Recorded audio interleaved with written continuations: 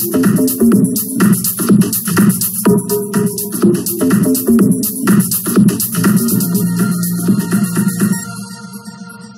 is often said that you cannot see the trees because of the forest. And what that says is there's so much to look at that you're not really focused on one thing.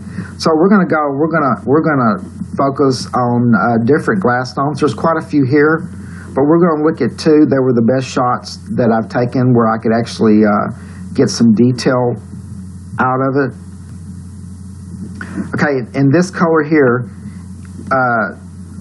the light ice blue color, it shows up the glass portion of the glass domes a lot better. And we're going to take it up to 200.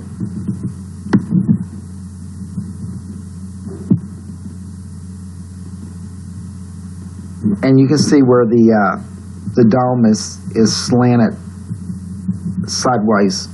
Let me reduce it again.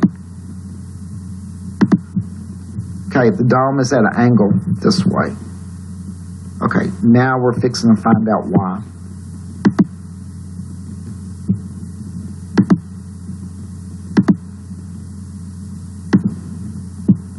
Okay, if you've ever seen my videos before, you automatically know that all these glass domes are built on glass walls. And here's the edge of the wall, right through here. And if you follow the edge, it kind of falls down. So this part of the glass wall collapsed, and the dome that was sitting on it fell that direction because it had no more support from the glass wall. And because the glass dome is connected to the edge of the wall, when the glass pulled away, it pulled away part of the glass dome, but because you have a center support with a support shaft or pillar or column or whatever that this plate is connected to, and it does go down about, the average dome depth to the floor is on an average between 1 mile to 2.5 miles deep, and at the floor is where that support is. And so the domes were so well made that even though this is collapsed through here, the structure's still holding together, and the pillar is holding the weight at this time. And we're going to bring this in, see if we can bring this in a little bit closer. Okay, I want you to notice, as we talked about these glass, how they put these glass blocks onto these domes to seal them, was, as you'll notice, there's a 90-degree angle here, and there will be another 90-degree angle facing this way also. And then they're done in slots, and then the glass blocks that are anywhere from 1/2 mile to 1 mile wide and long, and probably about 100 feet thick. They would drop them in there, and they were so precise in their building and engineering that when they inlaid them, it sealed this dome completely, where they could pressurize it and create an atmosphere. Okay, also in this color, you can see, don't forget about the wall. Here's a wall that's fallen over, and this is slowly deteriorating. But we're in the middle stages of this deterioration of this glass dome, which is a rarity. I really enjoyed doing this one. There's not a lot of detail, but at least we get to see what it looks like when they are in the process of deteriorating. The blue right here shows more of the debris and the dust and the micrometeorites and everything that lands on top of the glass domes. And what happens is, as you notice, when the wall fell over and it separated some of the structure from the main structure of the glass dome, that because it is so large that the dust will be broken away or shaken away, and it exposes some of the glass.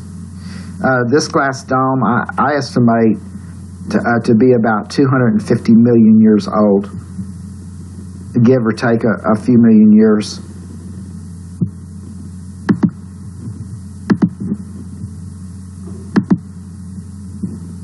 Okay, and in this lighter color, you can see the metal structure and where it's severed along the edges through here.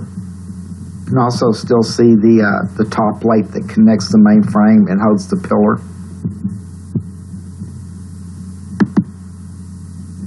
This one gives here a little bit more detail.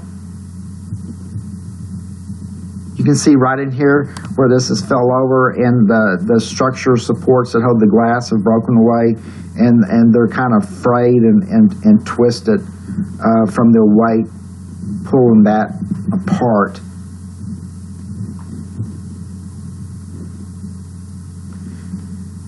This one here gives a little bit more detail, but it's the detail is better in this color on this image for whatever reason.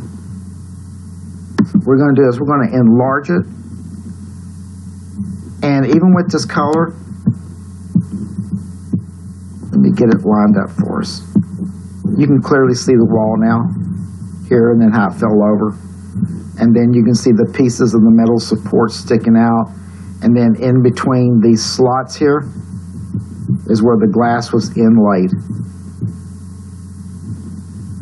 Okay, I did these pictures mostly to show everybody what the deteriorating stage looks like in the middle, with the dome still erected and it beginning to fall apart. The next two images were the smaller dome I was going to show you, and so we're going to go back to a normal image.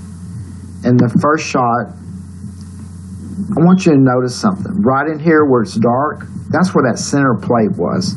And as you notice, the center plate and this dome kind of goes inward. That's because when this dome broke away here from this wall, the center structure carried most of the weight, and now it's deteriorating and collapsing. Now this one does have an artifact in it, and so we're going to go to the next picture and look at it, and you'll be able to see the artifact a lot clearer. We're going to go to 200%. Of course, you can see the dust. You can see a little bit clearer where the dome is collecting towards the center. Here's the artifact here. I don't know if that's inside the dome or if that's an entranceway into inside the dome, but when these domes were constructed and completed, they were completely clear. You could take a 100-foot by 100-foot piece of block of glass that they made, and one person could stand on both sides, and you could see perfectly clear to the other side without any distortion at all. But this is just the result of deterioration after millions and millions of years. Okay, everyone, I appreciate you watching, and please subscribe. And I will continue to have more videos out. I work quite a bit, so I can't produce them as much as I'd like to, but as slowly as I do produce them, I will get them out to the public. Hey, I just saw a flash on the lunar surface. Oh, yeah? It was just right out there north of Grimaldi. Just north of Grimaldi. You might see if you got anything on your seismometers, although a small impact probably would give a fair amount of visible light. Okay, we'll check. There was a bright little flash right out there near that crater. See the crater right at the edge of Grimaldi? Then there's another one north of it.